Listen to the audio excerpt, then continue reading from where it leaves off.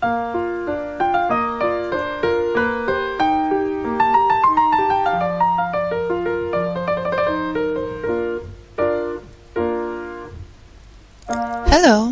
Today I'd like to add a few words on tube lengthening.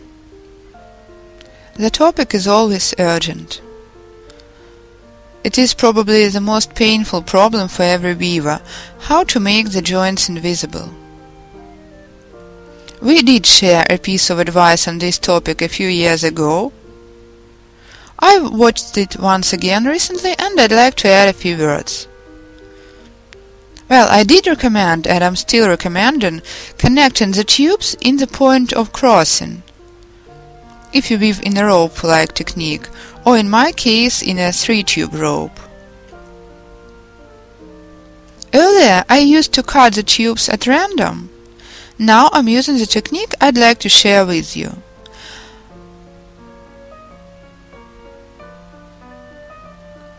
I turn the scissors in such a way to position the cut downwards.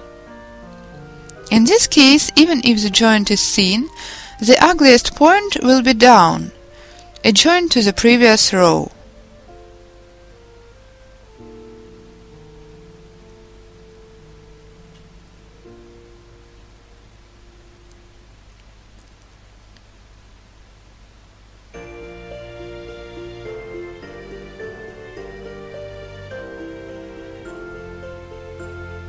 Let me show you once again, in case I failed to explain clearly.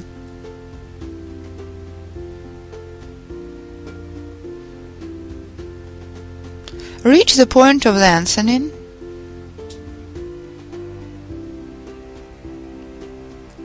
There is a section of multi-layered roll, that's why I'm cutting the tube before it.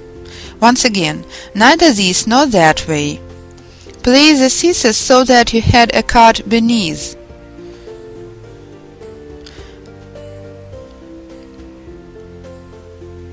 If you fail to insert one tube into another, you may flatten it.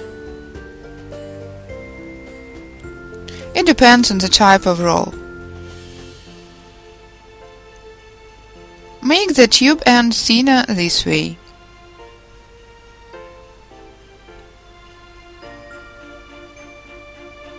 In case your tubes are smooth, you can do without. As a result, I've got a joint at the point of crossing, and besides the most problematic point is directed downward.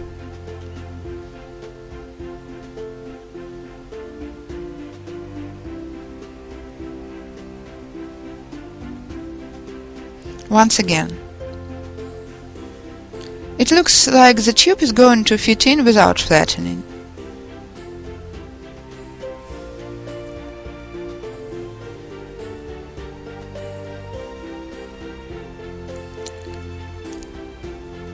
If you weave in a rope-like technique and your tubes are flexible enough, you can do without gluing. If the tubes are rigid, I often use universal polymeric adhesive. In this case, I've tried both methods. Take a look, please.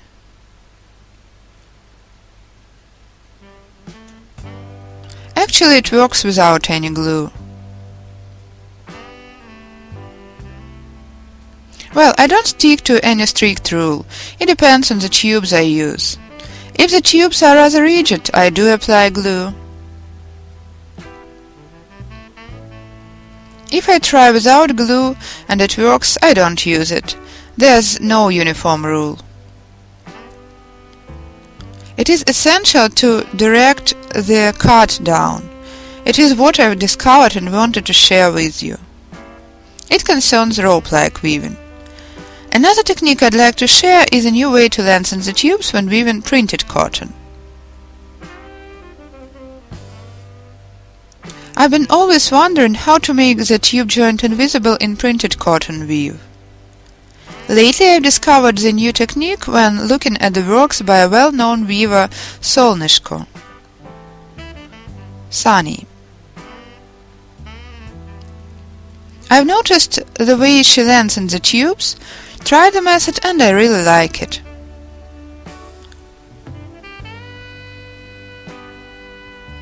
From the comments I've learned that different weavers use different techniques.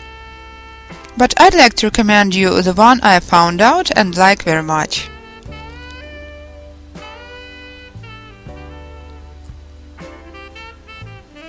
Thanks a lot to the weavers who share their experience. So, I'm weaving with 2 working tubes on the even number of poles. So I'm weaving up to the end of the tube. I've already cut it off. There's still a multi-layered point of rolling, but it is going to get hidden. So place the tube and cut it where it is placed in front of the pole. Drop some glue. In this case you cannot do without glue.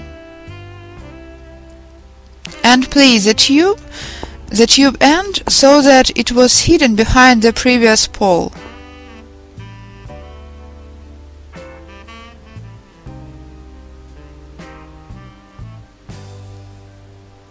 And continue weaving.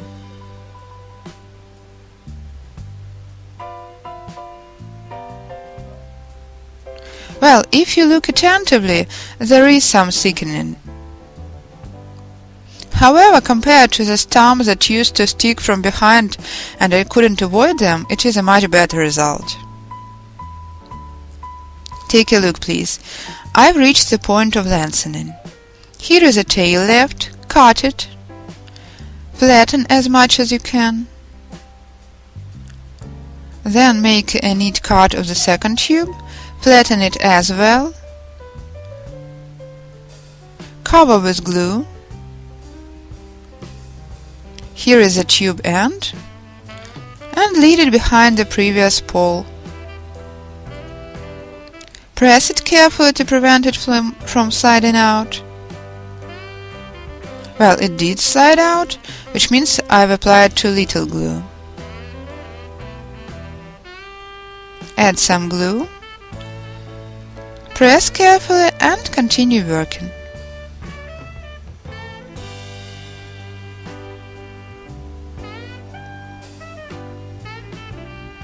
If you look from this point of view, you can notice the joints consisting of double tubes.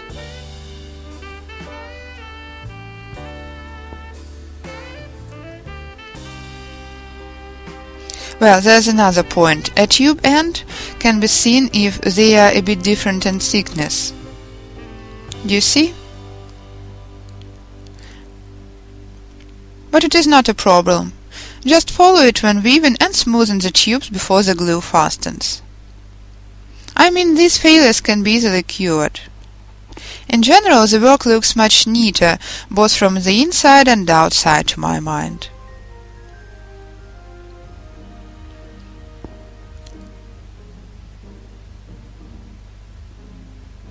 Besides, you can easily shift from one color to another when weaving multicolored items.